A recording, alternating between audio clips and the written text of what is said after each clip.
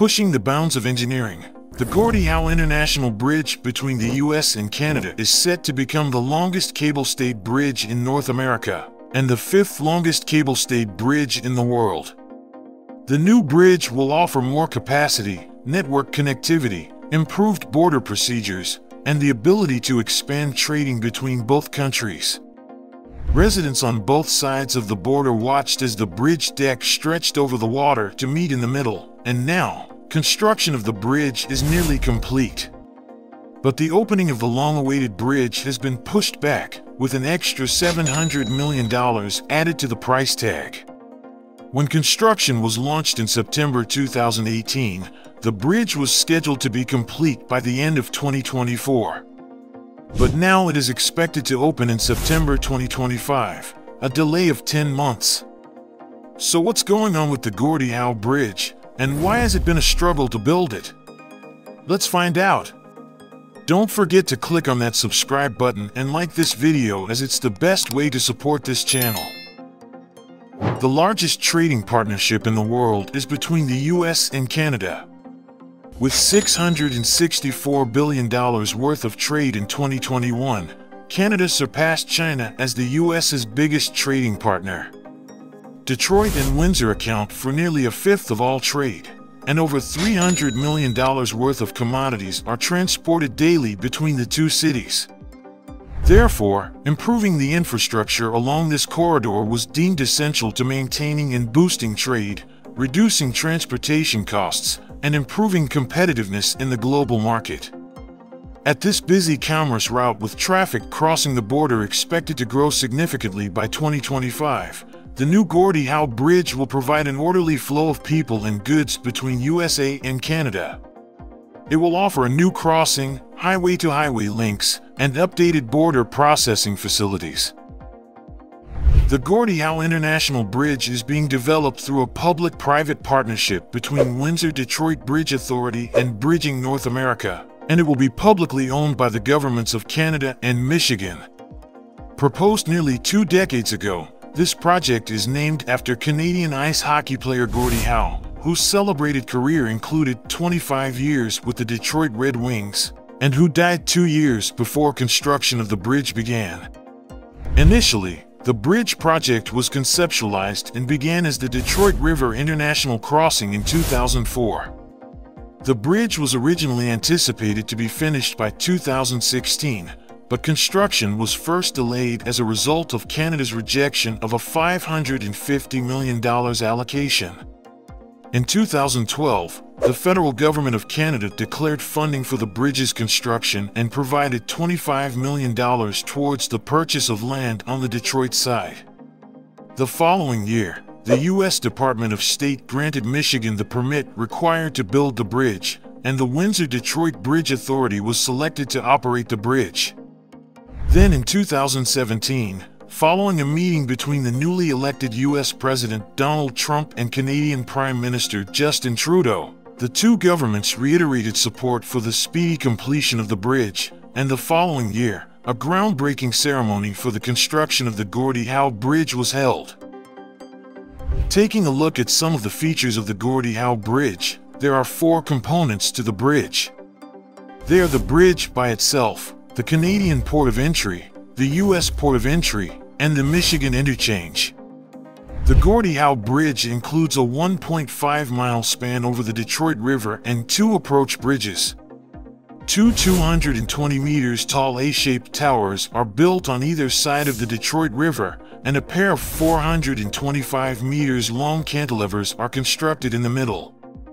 The 2 massive towers are designed to resemble the curvature of an ice hockey stick, to honor the legendary hockey player Gordie Howe.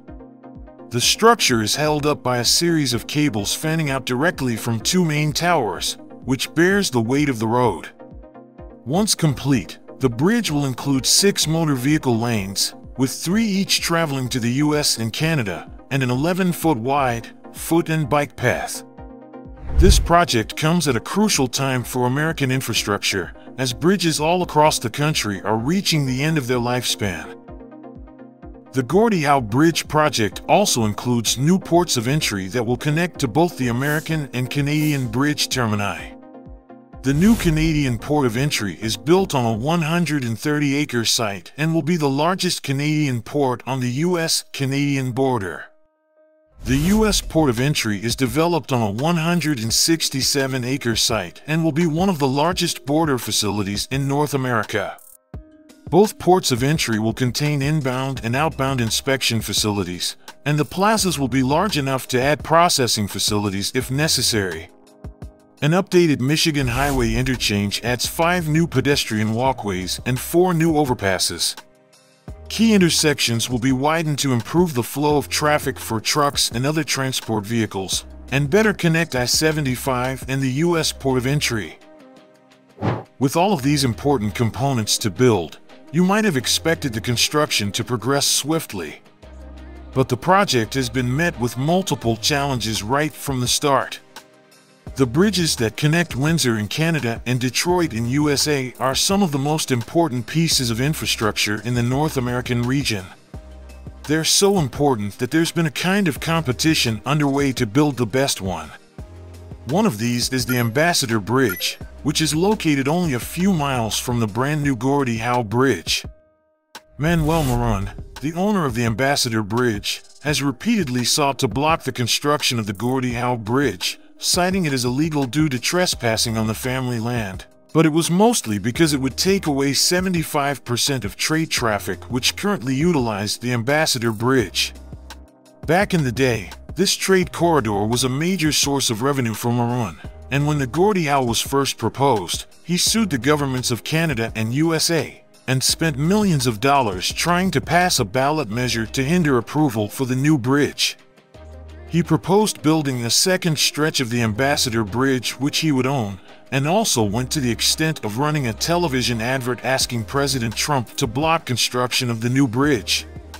Despite this conflict, the Gordie Howe Bridge project was approved and construction is now well underway. However, the bridge is currently 10 months behind schedule and $700 million over budget. Funded by the Canadian government, the previous cost estimate was 5.7 billion Canadian dollars, and the bridge was to be finished in November 2024. But recently, the Windsor-Detroit Bridge Authority revised the cost up to 6.4 billion Canadian dollars and pushed completion back to September 2025, due to unprecedented disruptions caused by the pandemic. The authority referred to hundreds of emergency and executive orders affecting the project issued during the pandemic by the province of Ontario and the state of Michigan. As for construction progress, 2023 was a year of rapid progress on the scheme.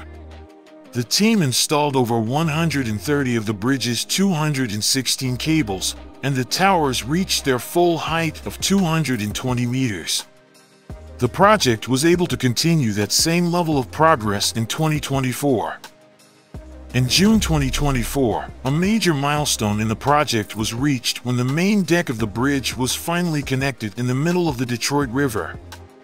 The event was marked by a topping-out ceremony where workers from both sides of the border signed the final segment of the deck and placed a traditional evergreen tree in the middle, which symbolizes a job well done. Meanwhile, the installation of all 216 stay cables of the bridge has also been completed. At the moment, work continues on the installation of structural steel and concrete panels. The remaining work includes the lighting systems installation and instrumentation systems installation, including a bridge monitoring system, weather station, fire alarm system, security systems, and an intelligent transportation system to enhance traffic management efficiency. Traffic and wayfinding sign installation and road surface marking also needs to be completed. In addition, the point of entry agency buildings as well as the concrete for the connecting Interstate 75 ramps will be completed before finishing the bridge and conducting operational tests in 2025. The entire project, along with both of the facilities on either side of the border, is currently set to open in September 2025. Considering the obstacles faced during the pandemic and the size and complexity of the Gordie Howe International Bridge project, the project team is pleased that the impact to the construction schedule is limited to only 10 months beyond the original contracted completion date. As the whole world eagerly waits to see the completion of this remarkable feat of engineering, we hope that the bridge will open in 2025 as scheduled without further delays. What are your thoughts on this megaproject? Leave your ideas in the comments section below. Thank you for watching and see you in the next video.